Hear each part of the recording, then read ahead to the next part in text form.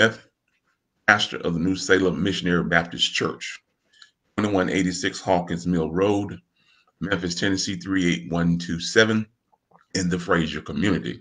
New Salem is a growing church for growing people going all out for God. So if you're one who desires to grow in the grace and knowledge of our Lord and Savior Jesus Christ, we recommend New Salem.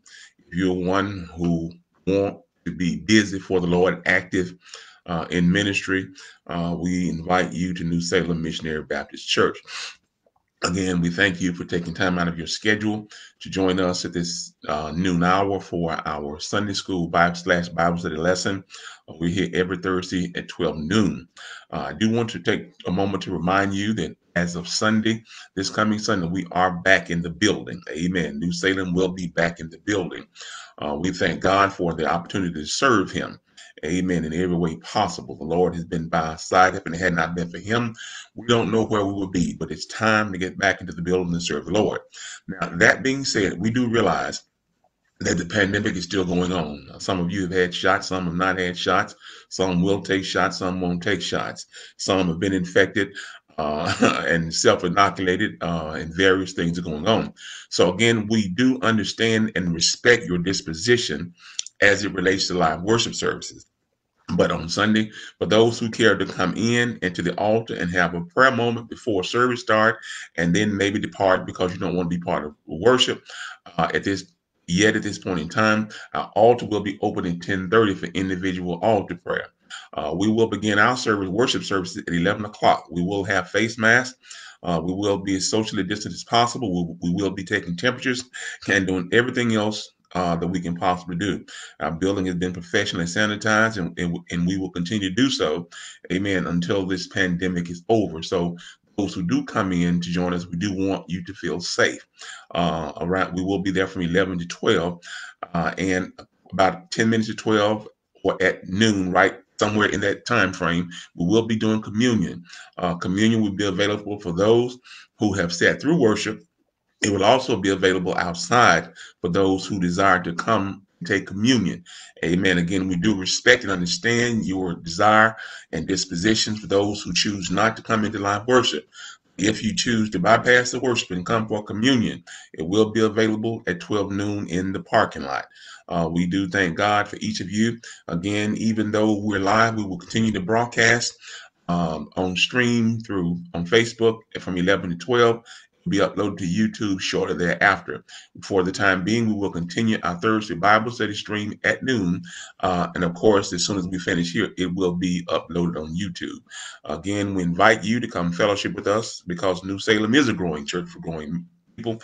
And if you have a desire to grow, amen, beyond where you are today in Christ, we invite you to come join New Salem. Again, I'm not saying New Salem is a perfect church, but I would say that it is a great church. Amen. God bless your heart.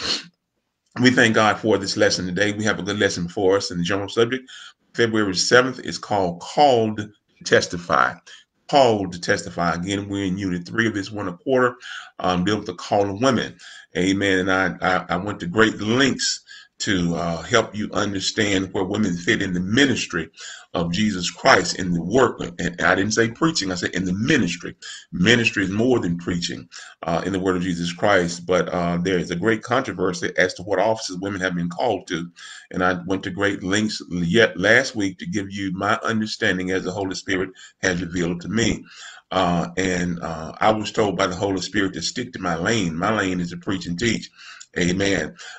Anyone else who is calling people from the streets to Christ, amen, is a welcome co-worker. Amen. And God will do the separating in the end. Again, I can't say that all men are called to preach that are preaching. Amen. So God used a donkey and he used various other things, amen, to demonstrate. And so again, God is God. He's sovereign. He does not need my permission, amen, to do what he chooses to do. My thing is to say, yes, Lord, and make sure that I'm doing what he called me to do. God bless your heart. It's time for the church to stop majoring in minors and minoring in majors. The scriptures say we gag at gnats and swallow camels. Amen. So let us continue the work amen, of getting souls saved. And after all the souls saved, or the majority of the souls are saved, then we can sit back and talk about some of the less essential things that are going on in this world. And so we're dealing with the call to winning. And today, the subject is called to testify. We're in the Gospel according to St. John, the Synoptic Gospel of St. John, chapter 4, verses 25 through 42. The Synoptic Gospel of St. John, I'm sorry, the Supplemental Gospel of St. John, not Synoptic. Matthew, Mark, and Luke are Synoptic. John is supplemental, coming behind. Amen. Giving a greater clarity and understanding those synoptic gospels, which shows this covers the same text, the same portion of the life of Jesus Christ, but from different perspective to different audiences. God bless your heart. Today in John 4, we're dealing with what the text commonly not called the woman at the wells. Amen. Jesus is now in the city, in the region of Sychar. Amen. And traveling, and he comes to Jacob well. Amen. They've had a long journey and they're hungry, especially his disciples, and his disciples go into the city, amen, to find some food, amen. And as Jesus at the well, he encounters a woman that is there, amen, drawing out water. And this woman happens to be a Samaritan, amen. And then Jesus began to reveal to this Samaritan, amen, some water that she never expected to get. Amen. She came for the physical water and she met the living water. How blessed that is. Amen. To be searching for one thing and allow Jesus to take you to a higher level. And so we're in John chapter 4, verses 25 through 42. As we start the introduction, it's important to understand the context, the nature of the relationship between Jews and Samaritans, which adds to the complexity of this story.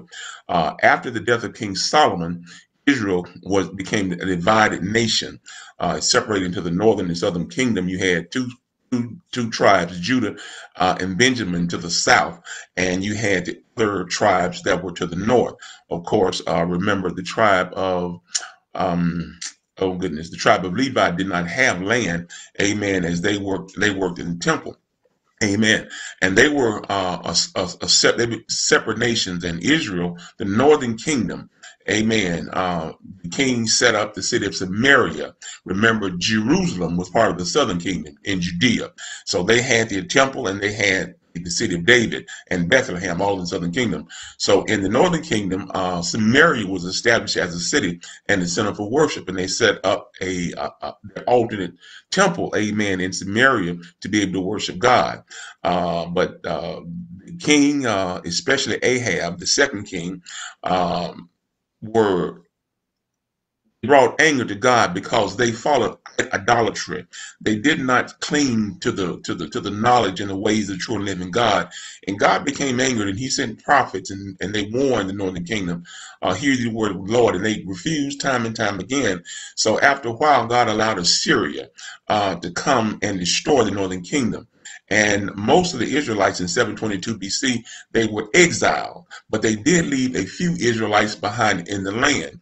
Also, they brought in outsiders to resettle the land. And over time, some of the Jews that were there began to intermix with the outsiders that were there. And the resulting race or a group of people were called Samaritans. Amen. Because the worship center was the city of Samaria. Now, when it came to Samaritans, they were hated by the Jews because they were not Jewish, but they were not considered Gentile. As it relates to their faith, the Samaritans accepted the first 5 books of the Bible called the Pentateuch. Those are the books of Moses, Genesis, Exodus, Leviticus, Numbers, and Deuteronomy. But the rest of the Old Testament, amen, they had no part of. So remember, when you come to the prophets in the history, Old Testament history, and those historical books, remember, they were not accepted. They only accepted the books of Moses. So in the Samaritans' mind, Moses was it. They didn't deal with King David and Solomon and all those other the later prophets. Amen. Also, when the temple in Jerusalem was ultimately destroyed, they offered to help, but they were not allowed to help rebuild the temple because they were considered half-breeds. This angered them. And then later on, the Judean king actually destroyed the temple that was in Samaria. Amen. And that led to great animosity between the Jews and Samaritans. They had absolutely no dealings whatsoever. Amen. There were no dealings between Jews and Samaritans. And also, adding to it, there were no dealings in either race publicly between men and women. Amen. So again, as Jesus is going to encounter a Samaritan, and then she's a woman, that's a double jeopardy in today's lesson. Now, this woman he finds at Jacob's well. He meets her, and he's alone because the disciples have now departed to go find food in the city. And when he meets this woman, he begins to talk to her and tell her about all the adultery and fornication in her life, about the husband, the man that she's with now, not even her own husband. As he began to divulge things about her personal life after just meeting her, the woman becomes amazed because this man knows everything about her life. And she begins to understand that he's more than just a regular man. He's more than a priest. Amen. She refers him as a prophet. And then he continues to teach. As he continues to teach, the conversation then goes from her life actually worship, true worship. And she wants to tell Jesus where her people go and worship and where his people worship, but Jesus bypasses the basis of that conversation, and he begins to teach her what true worship is. Amen. Remember, the record says that God is a spirit, and they that worship him must worship him in spirit and in truth. Amen. You're familiar with that scripture. And so watch this. He teaches her that true worship is not based on a sight, but it's based on the sincerity. You are with me? It's not based on the location you worship, but it's based on the worship in your heart. So it's not sight-based, it's sincerity-based. John records in John 4:23-24, he says, but the hour, Jesus tells her, right before our text, he says, the hour cometh, and now is, when true worshipers shall worship the Father in spirit and in truth. For the Father seeketh such to worship him. God is a spirit, and they that worship him must worship him in spirit and in truth. Again, that has great impact as it relates to today, because again, it's not about a building or denomination. Amen. It's about the spirit in your heart. And that's what John the Baptist taught when he was saying, make the path straight. Amen. The path he was talking about was the path of your heart, because we must worship the Lord in spirit and in truth. Again, and so Jesus is now at the well, and he has revealed certain things to this woman, and this woman has come to understand and believe that Jesus is no ordinary man, because he's able to reveal to her things that she actually thought were secrets. And she noticed that even as Jesus deals with her on these things, he is not belittling her. He's not talking down to her. He's not ostracizing her. He's not trying to make her feel less than. But again, he speaks to her with hope. Amen. To let her know that God has not rejected her, that God is still waiting, amen, with open arms. And as we begin to evangelize, we have to learn to stop talking down to people. The Bible is not a baseball bat with spikes to beat people in the head. Amen. The Bible is God's cloth designed to wrap us in his loving arms, to let us know that he cares about us no matter what, and that salvation is free and it's available to anyone who believes. Amen. Our job is to not make people feel less than, amen, because we're always saying, but for the grace of God, there go I. All of us are ex somethings, amen, and we're current something that we just haven't told anybody about. Somebody say ouch. I said all of us are ex somethings, and we're current somethings that we don't want anybody to know about. Amen, somebody. That's praise news. Amen. But God still loves us in spite of ourselves. God bless you. We're in, again, we're in the book of St. John, Gospel according to St. John, verse 24 through 40, verse 25 through 42. And again, for those who don't know, these notes to accompany this lesson as I teach, they are found on my Facebook page, and they're found on the New Salem Missionary Baptist Church Facebook page. And again, many of you have requested that I begin to send you these notes. And so I have a list that I send them to on your phones, and I send some through Messenger on Facebook. And if you desire that I send you these notes again in that way, just inbox me or text me or something, and I will find a way to get those to you. And so that's the background as we end this lesson. Jesus has just finished telling this woman about worship, and he says God is a spirit, and they that worship him must worship him in spirit and truth. And verse 25, and the woman said unto him, I know that the Messiah cometh, which is called Christ. When he is come, he will tell us all things. Amen. So she sees Jesus as a prophet, but she still thinks there's one coming greater than Jesus who's able to even tell more than Jesus. Amen. And so now watch this. Jews and the Samaritans both are waiting on the Messiah. The Messiah of Christ simply means anointed one, the one anointed by God to come and carry out the work of the plan of salvation. And so both of them are waiting. Amen. But they're waiting from different perspectives. Now watch this. The Jews have the Old Testament, the whole Old Testament. Amen. From Genesis to Malachi. So they got prophets, they got history, they got poetry, they got law, they got everything, right? They understand the heritage as it ties back to King David. And they always pray to the God of Abraham, Isaac, and Jacob. Amen. And so based on David being the king, the Jews are looking for a Messiah that is political, that is coming to restore the throne of King David. Amen. To put the Romans and everybody else out of power so the Jews can take rightful possession, amen, their own heritage, their own destiny. All right. Now, the Samaritans only accept the first 5 books of the Bible. Pentateuch, amen, the books of the law, Genesis, Exodus, Leviticus, Numbers, and Deuteronomy. So they don't have the David stuff, the prophet, the prophetical stuff, and all that stuff. Amen. So they're looking for a teaching prophet on the order of Moses, because Moses is their prophet. In Deuteronomy 18, verses 15 through 18, Moses records, "The Lord thy God will raise up unto thee a prophet from the midst of thee, of thy brethren like unto me. Unto him ye shall hearken, according to all that thou desirest of the Lord thy God in Horeb, in the days of the assembly, saying, Let me not hear again the voice of the Lord my God, neither let me see this great fire any more, that I die.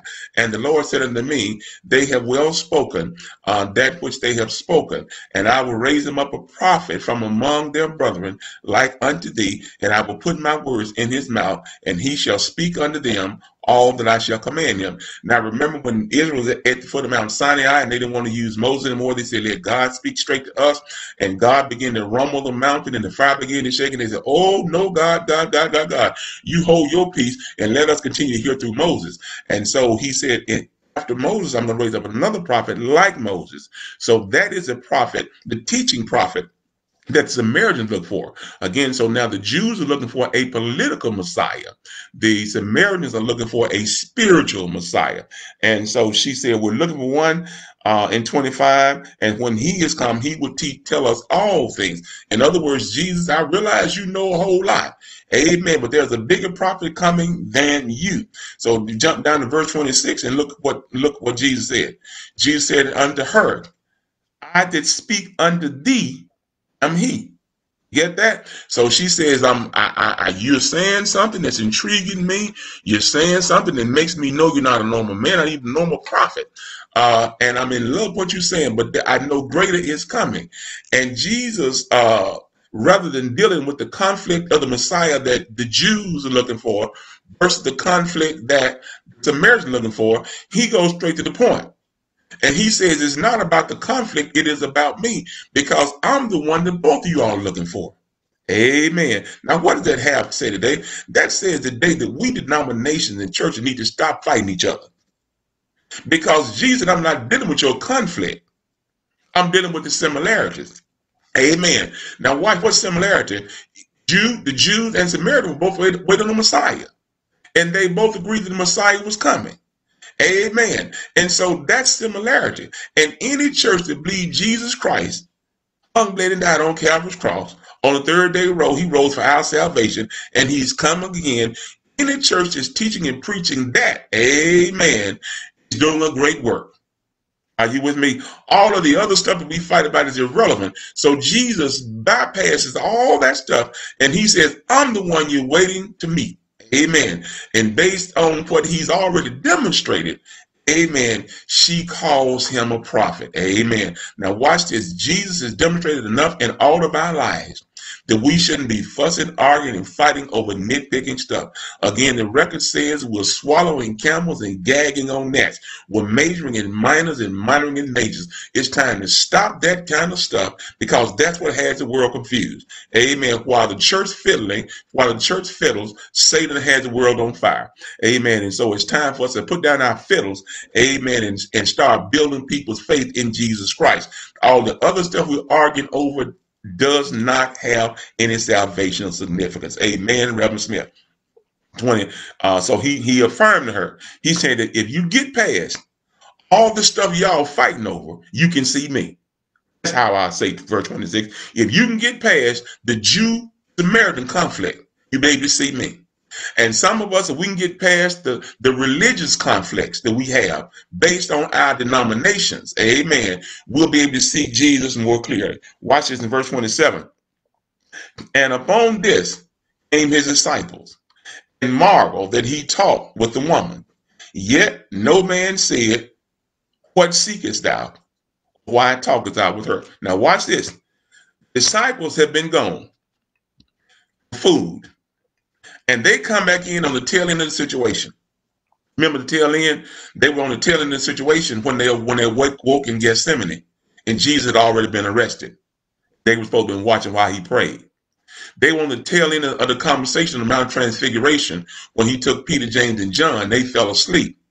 Amen. And when Moses and Elijah appeared, they caught the tail end. And Peter said, let us build 3 tabernacles, one to Moses, Elijah, and one to the Lord. They had missed the whole conversation. That's why God got upset and said, this is my beloved son, hear ye him. He took away Moses and Elijah. Moses represented the prophets. I mean, the law. Elijah represented the prophets. So Jesus said that ignore Moses and Elijah and hear only my son Jesus, because he's a fulfillment in the summation of everything that Moses and Elijah said. He's fulfillment of all law and of all prophecy. Amen, somebody. And so now they come in here on the tail end, and they see Jesus talking to this woman. Now, again, a Jew talking to a Samaritan, as I told you, was out of order traditionally. A man talking to a woman publicly is out of order traditionally. And so here Jesus is, unmarried Jesus, a Jew, talking to this unmarried or whatever you want to call her woman who's Samaritan. That could be double, triple, or quadruple indemnity. And so they all got questions, but nobody asked a question. Now, if you want to know something about Jesus, ask him.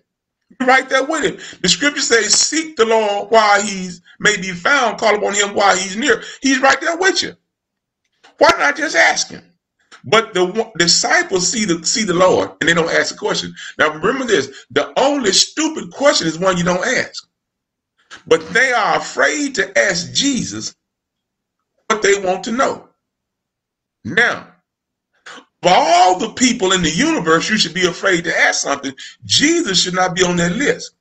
He said in Matthew 7:7, ask and it shall be given, seek and ye shall find, knock and it shall be open. He invites you to ask.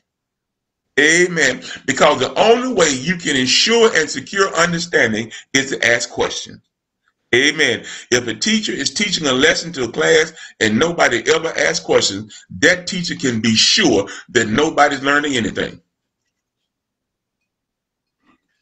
You all missed that. If a teacher is teaching a class and nobody asks a single question, that teacher can be sure that nobody's learning anything. Hello, somebody. All right, let's go to verse 28. Now, the woman busy asking questions, but his own disciples are standing there like dummies. 28. The woman left her water pot and went her way into the city and said to the men, now watch this. Because the woman was conversing with the Lord, her status, her situation, and her priorities changed. Because the disciples never asked and engaged in what was going on, they're still in the same place with the same mindset. I'm going to teach now. The problem is that too many of us go to church just like those disciples. We'll sit there like we know everything and won't ask anything, and we'll leave with the same mind we came. They went away from Jesus hungry, looking for food. They came back to Jesus with food. Now all their mind is on is food. They're stuck on food. And if we're honest with ourselves, our problem with church is that we go there the same way all the time.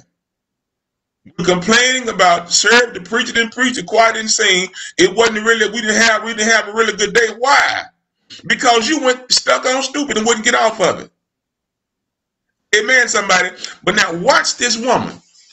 Watch her.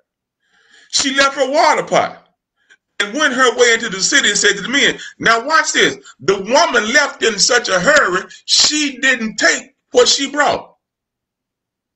Oh my goodness. I got to teach verse 28. Y'all just give me a minute here. She came to well with what she thought she needed, to get what she thought she needed. But when she met Jesus, she realized that what she came for was not what she needed. And since she didn't need that water, the water pot became a burden. Hold on now. Don't leave me yet. She brought a water pot thinking it was an asset. But when she talked to Jesus, the water pot became the weight of sin, which does so easily beset us, that Paul talks about. And so now I'm going to drop my water pot and run to go tell somebody what I know now. So she hurriedly left, and she left what she brought, but she took what she got from Jesus, because she realized what she brought to the well did not compare with what she got from the water. I'm teaching this thing now. Are you all with me? And what she got from Jesus was more important than tradition. It was more important than cultural norms. It was even more important than her own personal shame, because this woman who had been embarrassed, who had been hiding and all the other things because they had talked about her lifestyle, she goes back now and she's talking to the men. Watch this, because Jesus is a barrier breaker. She puts away her shame. She says, forget these cultural norms. She says, I've got something that's bigger than tradition. Now, cultural norms say, I ought to keep it to myself because I'm a woman, and then I got a bad reputation. But watch this. She said, I got it, and I got to tell it no matter what. No matter what. Just like John on Alabama's exile because of preaching gospel. She said, I got to tell what the Lord gave me. I can't keep it to myself. And you all know I'm going to go to Jeremiah.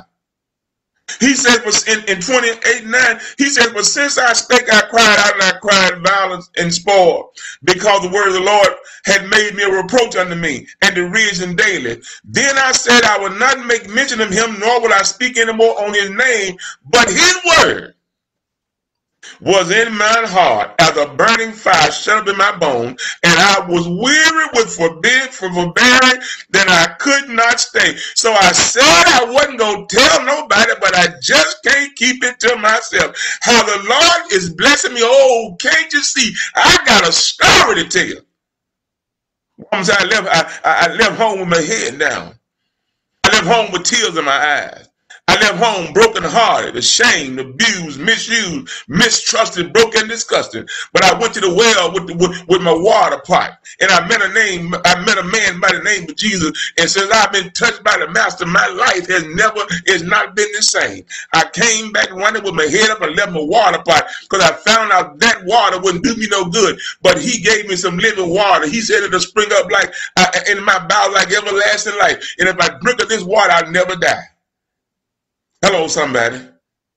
Hello, somebody. So she hurriedly left what she brought, because what she brought weighed her down.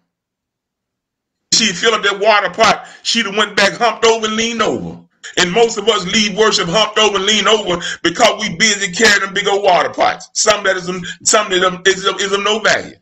But she left her water pot at the altar. You all hear me? She laid her burden down. And when she laid her burden down, her feet got light. Her soul got happy, and she began to feel all right. And she went running. Amen, somebody, to tell others about the goodness of the Lord. Are you all here with me? I discovered that the reason most church folk don't like talking about Jesus, because they don't know nothing good about him to say. You know, they say if you can't say nothing good about somebody, don't say nothing. That's why most people don't talk about Jesus. You can't say nothing good about him. Somebody say, ouch. The quickest way to end a phone conversation is to start talking about Jesus. Oh my goodness. Verse 29. I got to get out of here, y'all. Verse 29. And look what she said. She said that she went to the men. Now again, she's not supposed to talk to men in public according to tradition, but she went to the men. Despite her reputation, despite what folk might say, despite what people might think, she said, this message I've got from the Lord, amen, is bigger than my burdens. Watch this, watch this. So she went, 49, she went to the men, said, come see a man. She went to the men to tell them about a man, which told me all things I had ever did. Is this not the Christ? Now look what she does. Look what she does. She had a personal testimony, first of all, that Jesus was a man, but he was no ordinary man. And then she concludes from the evidence that she's seen that he must be Christ. In other words, based on what this man did, that I'm an eyewitness of, nobody can do it but Christ. He got to be the Christ. And so she, in the form of a question, she challenges the men to come see for themselves. In other words, you all got a whole lot of reason to believe me. I'm a woman. I'm a Samaritan. I sleep with other women's husbands. I lie, I cheat, I steal. In other words, I'm not asking you all to believe me by yourself. All I'm saying is that based on what I see, you ought to come check it out yourself. Amen. I know my mouth ain't no prayer book. I know my life is not a gospel. But based on what I'm telling you now, you all need to come see for yourself. In other words, she extended the invitation. Amen. Watch this. Luke 14:23. The Lord said unto the servant, go into the highways and hedges and compel men to come in. My house may be full. See, we've got to stop what's called passive evangelism. Letting people make up their own mind. Watch this. Sin, can I give you this? Sin will never make up its mind to do right. Because sin does not have the right, does not have the mind to do right.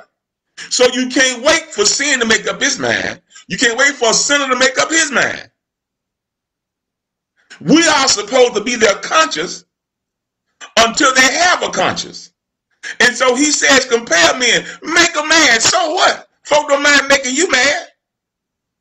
When them folk out there on the street begging, you ask you for money, you think they care about how many other folk can ask you that?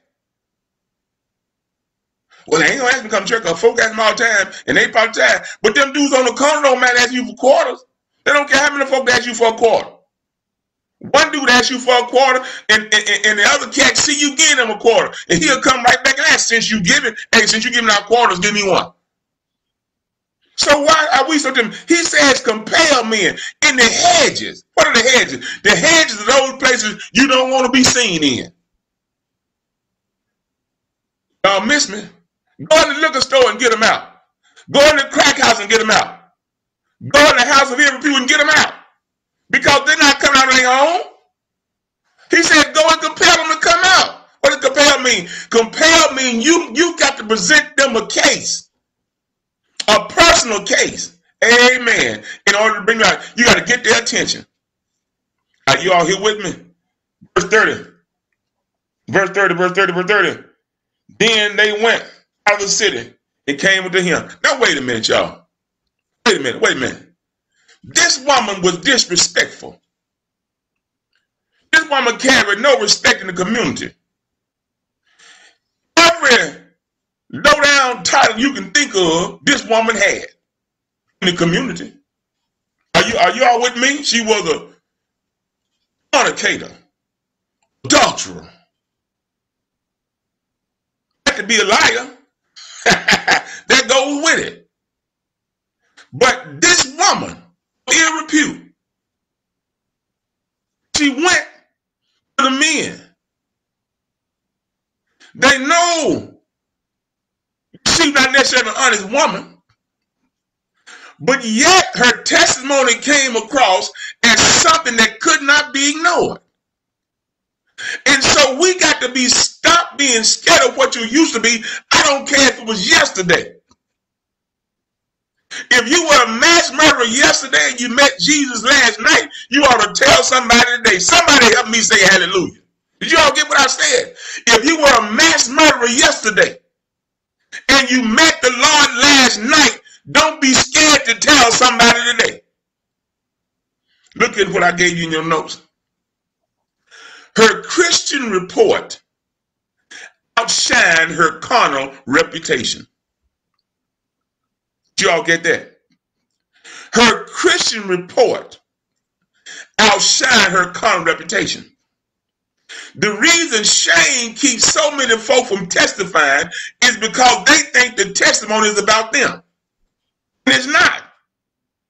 Your testimony is not about you, not to make you look good.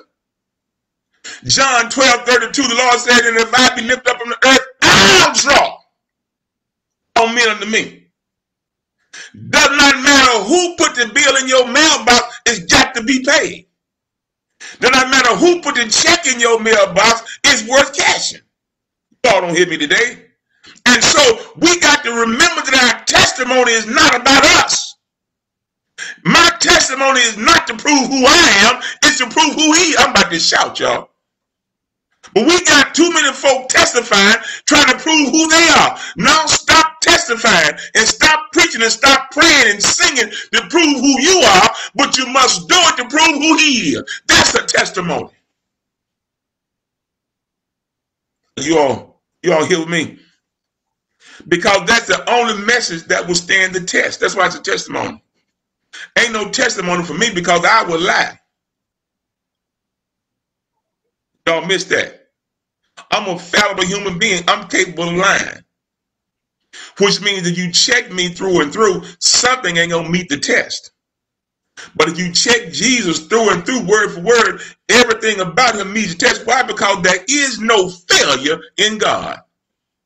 Which means no matter how you turn him or lift him or twist him or move him, he always passes the test because there is no failure. Y'all hear with me? And so if it ain't about Jesus, not a testimony. So they heard her. Her testimony outspoke her lifestyle. And based on what she said, the men went out of the city and came to Jesus. Amen. What did I say? Her Christian report outshined her carnal reputation because her testimony was not about her, it is about Jesus. Verse 31 says this. In the meanwhile, his disciples prayed him, saying, Master, eat. Watch this. The woman came with a water pot to get water. Met Jesus, dropped the pot that she brought with no water in it, and she left with a testimony. She didn't leave like she came. Are you with me? The disciples, on the other hand, came with food,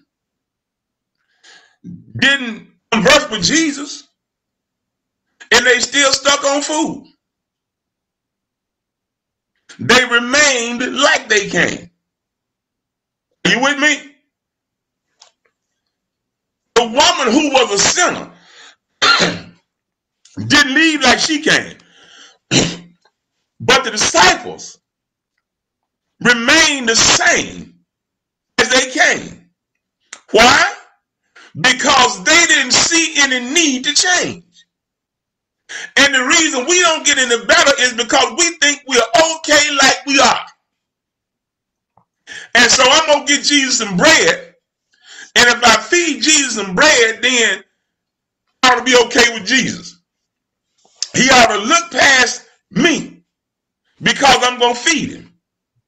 And most of us come, go to the offering tray, amen, and give $2 and think those $2 going to wash away our sins.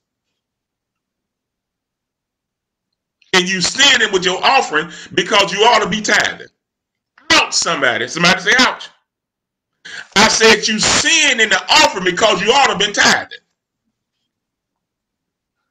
Huh? You know God killed the man and the woman at the offering table, don't you? Y'all find that scripture and come back and tell me. I'm going to even give you the name. I'm not even give you the name. But he sold what he had and lied.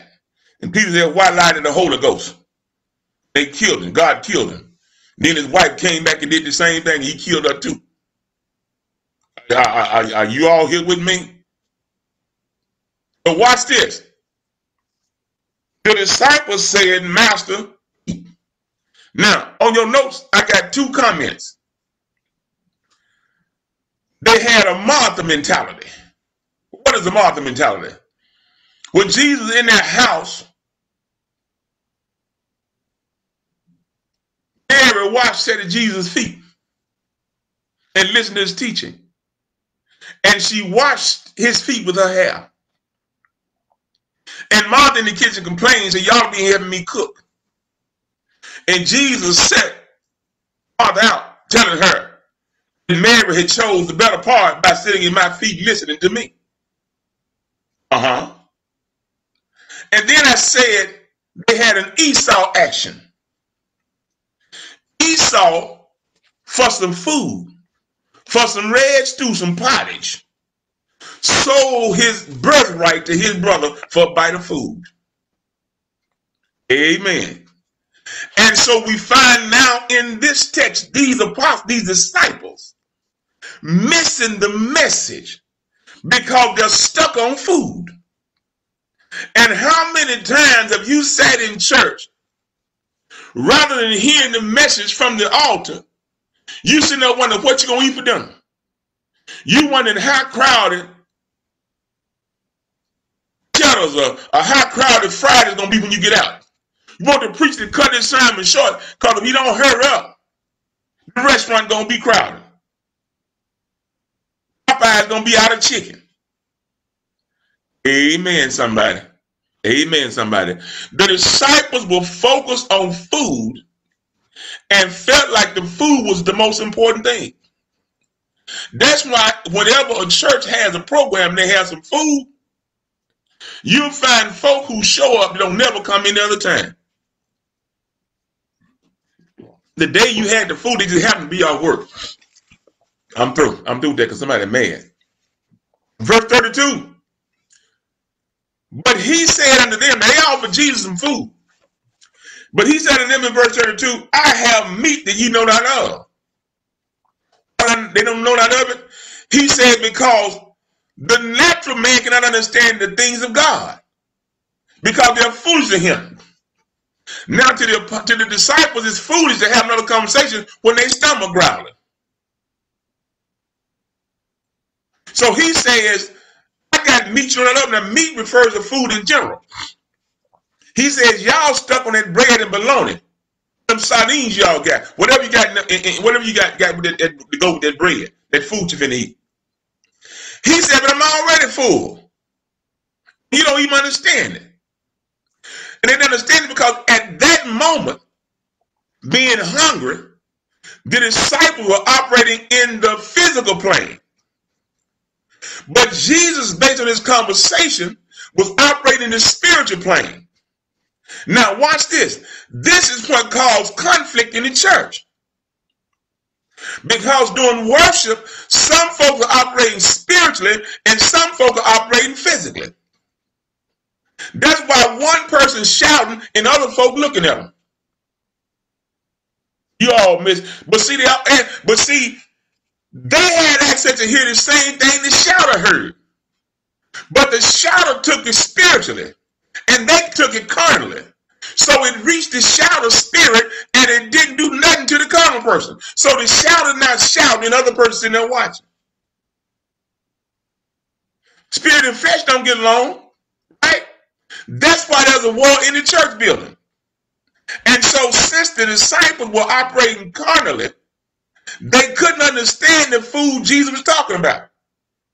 In John 14, Jesus said unto her, if thou knowest the gift of God, who it is that said to thee, give me to drink, thou would have asked him, and he would have given thee living water. Living water. That'll never let you die. In John 6:48, he says, I am the bread of life. Your fathers did eat manna in the wilderness and are dead. See that bread, the disciples, you're going to let them die. But this bread which comes to you, coming down from heaven, that a man may eat thereof and not die. That's what Jesus and the woman just had. And in 51, he says, I am the living bread which came down from heaven. If any man eat this bread, he shall live forever. But the bread that I give is my flesh, which I will give for the life of the world. Y'all, are you all still there? In other words, and so I got all this living water, got all this living bread, and y'all talking about some Wonder Bread and some bologna. Hello, somebody. In verse 33, therefore said the disciples one to another, had any man brought him to eat? Now, this shows you they stuck carnally. Because they said, somebody must have fed Jesus already. They still think he's talking about physical food. But they ask each other, and Jesus standing right there. Why do we go to folk before we go to the Lord? So rather than ask Jesus what he was talking about, they choose to stay stuck on stupid. Even though Solomon said, lean not to thine own understanding. Solomon also said, seek the Lord while he may be found, call upon him while he's near. Jesus right there, y'all want to ask him nothing. Why are you asking me and Jesus standing right there? See, you know what? Stop letting folk ask you about other folk business. Somebody in the choir singing, somebody next to you ask you something about, is so-and-so pregnant? Go up there and ask them. Why are you asking me and they right there? See, that's how mess gets started. We get caught up in mess, letting folk ask us questions to attach our name to something. See, if I ask you if Lala pregnant, Susu husband, if you say you don't know, I'm gonna say you told it. I'm gonna use you as a witness when I tell the lie to somebody else. So tell folk, stop asking me about them. Go ask them when she get through singing. Put your finger up like folk do in church. Put your finger up and stoop down and tip up to the choir stand and say, Susu, are you pregnant by Lala's husband? And if you don't get slapped at the choir stand, to God be the glory. I'll leave that there. They said to one another, had any man brought them food? Again, they're still stuck on stupid. Look at verse 34. Jesus said unto them, he hears them. He will hear our faintest cry. That's a by and by. He hears their thoughts, their question. And so he said to them, in case y'all want to know it but won't ask me, my meat is to do the will of him that sent me and to finish the work. In other words, I don't have time for these stupid conversations. I got work to do. He says in one place, I must work the work of him that sent me while it's day for night coming when no man can work. I got a deadline to finish his work. Are you all with me in John 5:36? He said the Father sent me to do a work greater than John the Baptist. Watch this.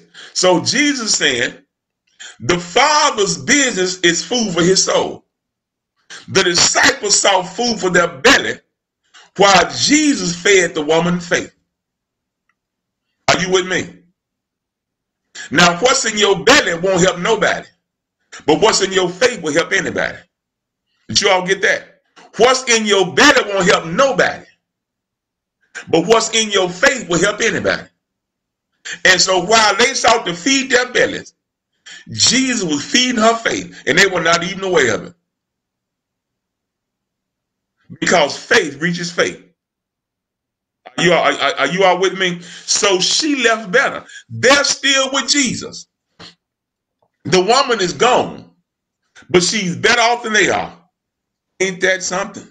And I hate to say it, but there are some folk outside the church building that's better off than some of them folk in the church building. Because we just sit in the building, not paying attention. We just like the disciples in the Garden of Gethsemane. We sitting in front of Jesus, sleep. I'm going to get you out of here. Verse 35, he says, say ye not, there are 4 months, then comes the harvest. Behold, I say unto you, lift up your eyes and look for the fields, for they are white already with harvest. Watch this, what Jesus saying. Now, they were fishermen, but they were also farmers.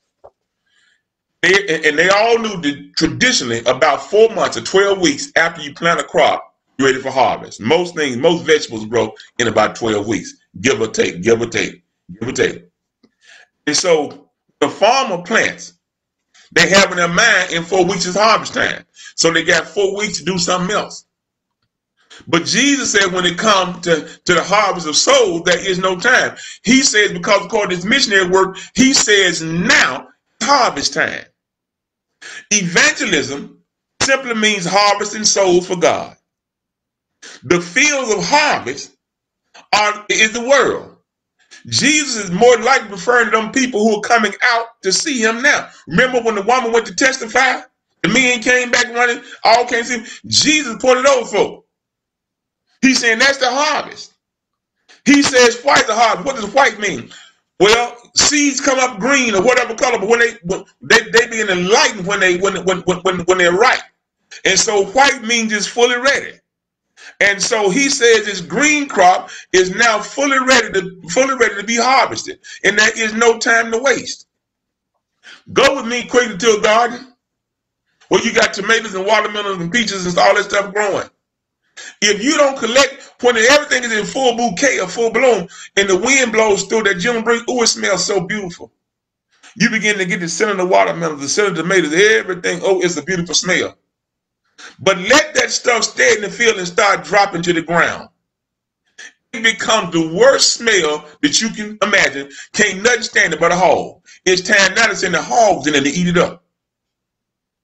Because those good smelling peaches are stinking. Those good smelling watermelons are stinking.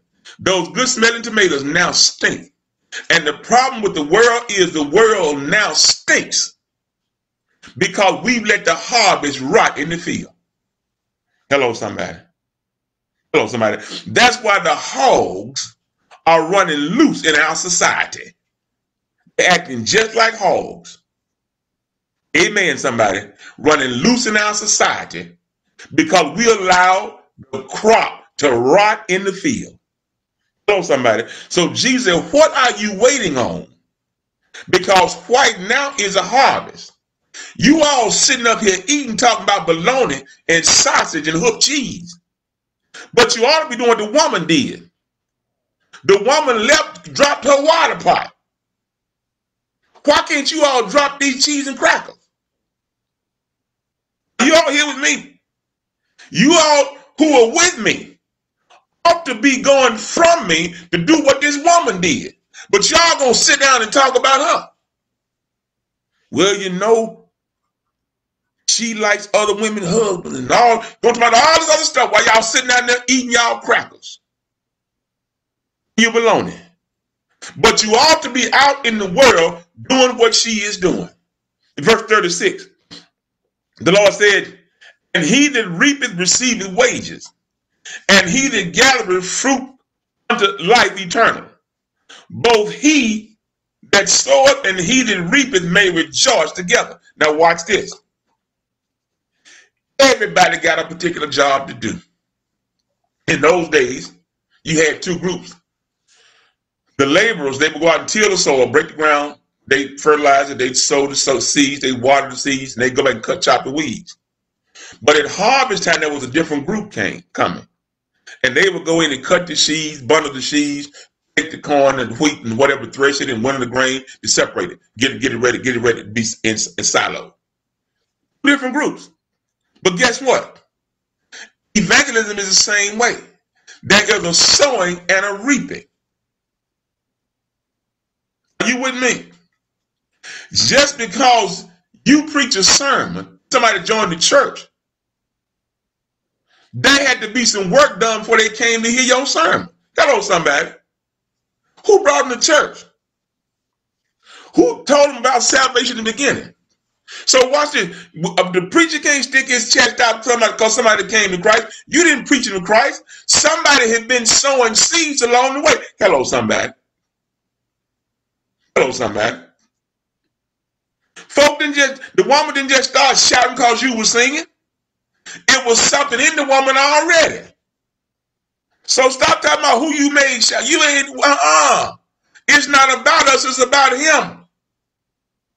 And so somebody sowed and somebody reaped. And what's the goal? To fill the silos of heaven. What is the silos of heaven? The silos are the mansions. The room, Jesus, in my Father's house are many mansions.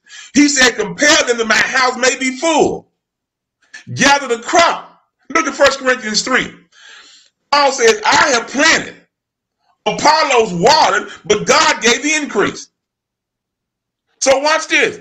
You can't grow no church. You can't grow a ministry. You just stay in your lane. The farmer can't make nothing grow. With all the watering and wheat, all that's it ain't the fertilizer. God don't step in, nothing can grow because all life comes from him. Now watch this. He said, if this works right, in the end, everybody gets paid. Watch this. It's been 4 months since the laborers tilled the soil and sowed the seeds and watered them and cut the weeds back. They've been waiting for 4 months.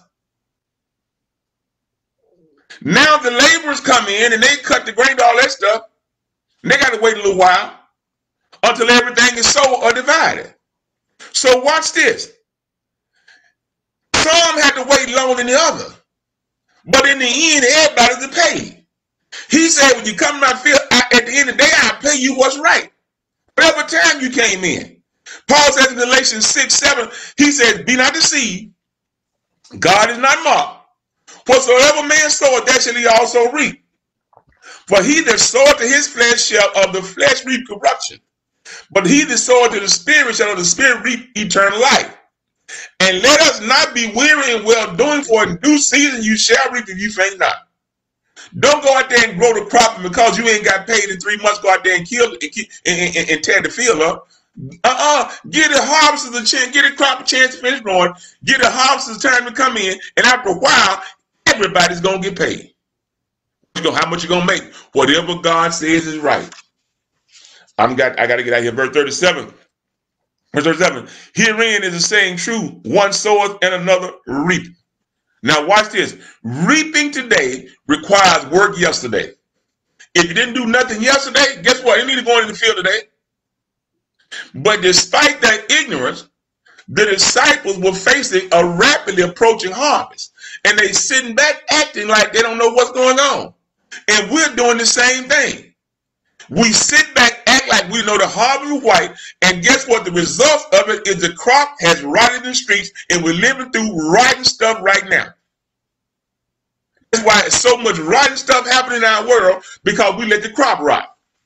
You got Matthew 9:36 through 38. I'm not going there, but you got that because we're headed into evangelism, where we're getting ready to come up to the Great Commission. And Jesus said to them, I send you to reap that whereon ye bestowed no labor. Other men labored, and you were into their labors. Guess what? So watch this. How much teaching did our parents do that we allowed to rot in the field? If we had just been as faithful as mama and daddy, as faithful as grandmama and granddaddy, the world wouldn't be in the shape it's in. But we sat back and let the stuff rot in the field, thinking it's somebody else's job. I don't want to be no farmer no more. Well, you got to eat, ain't you? Guess what? Doesn't matter how long you go to school, somebody got to grow some food. Oh my goodness, y'all missed that. And so watch this. Since we didn't, nobody ever sold anything, nothing is being reaped. But that which was sold, we simply let it rot in the field. Ain't that a shame? Watch this. I know I got to go. But how many times you saw where older folk kept up a property in a house? Didn't have much, they kept it up. But they died, left it to the children. And now it's so raggedy, you can't believe the old folks stayed there. Now, they had to work to pay for it and kept it nice. They left it to their children, and their children didn't owe a dime on it and let it go to seed. It happens all the time. We let stuff rot in the field. Verse 39. And many Samaritans of that city believed on him for the saying of the woman, which testified. And he told me all things they ever did. Faith leads to faith. And testimony leading to faith is the central theme of the gospel. John 1:7, the same came to bear witness of light of all men that they might believe. And the works of Jesus, he did those works as a testimony. John closes his writ saying these things he did that many might believe on his name. The woman accepted Jesus that created faith in her. Her testimony created faith in other folks. The result was that many believed on him. Why? Because true faith, get this, is contagious faith. Get this now. Don't get nothing else. True faith is contagious faith. It's more contagious than corona. It's more contagious than measles, but it spreads the same way. They say you spread corona through breathing on folk. Well, if we begin to breathe out the word of God on some folk, they'll catch it. If you got the measles, if you touch somebody, they'll get sick. That's why he said, well, 2 or 3 come together touching and agreeing. We got, and guess what? He left the church to infect the world. You with me? The church ought to infect the whole world with Christianity. And we do have the power because true faith is contagious. I'm running now. Verse 40 says this, so when the Samaritans came, come unto him, they besought him that he would tarry with them and he abode there 3 days. Watch this. Again, Christianity, because of faith, overtakes culture. It broke down barriers. Because Samaritans would not ask a Jew to stay with them. But these men asked Jesus to visit them. Revelation say, behold, I stand door knocking, men and hear my voice, I open the door, I will come in and sup with them. In other words, Jesus don't want to just dart in and out. He wants to come and sit down at your table. Amen. And take time to teach you something. And this brief encounter with Jesus was undeniably powerful. The woman wasn't there long. Amen. Amen. But watch this. I found out as a child, it does not take long to start a fire. You all miss me. It does not take long to start a fire, but it's hard to put one out. Some of y'all who had a hay bale on fire know what I'm talking about. Finally, you find 42 through 41 and 42, and many believe because of his own word, and said unto the woman, now we believe because of thy saying, for we have heard ourselves and know this is indeed Christ saved the world. Now watch this, and I'll make this quick. Some of them believe based on the woman's testimony alone, but people are different. Just like Doubting Thomas, it takes more for some people. They need the first-hand experience. You find Doubting Thomas in John 20:25. He said, I got to see for myself. Somebody see for themselves. But in this lesson, we see the escalation of the understanding of the person of Jesus. When the woman saw Jesus, she thought he was just a man. Then, a little closer, she saw he was a Jew. A little closer, she thought he might have been she saw he was a devout man. A little closer, she saw he was a prophet. A little closer, prophet escalated to Messiah. And now in this closing verse, he's called Savior of the world. In other words, when she learned more about Jesus, she saw his ministry was bigger than her. His ministry was bigger than the disciples. His ministry was bigger than the Jews. His ministry was bigger than even the Samaritans. Why? Because Jesus came to save the whole world. John says, for God so loved the world that he gave his only begotten son, And whosoever believeth on him shall not perish but have everlasting life. Verse 17 says this, for God sent not his Son into the world to condemn the world, but the world through him might be saved. That's how big his ministry is. Now, I close with this question for you. How big is your God? Does your God only specialize in you? Does your God only specialize in your family?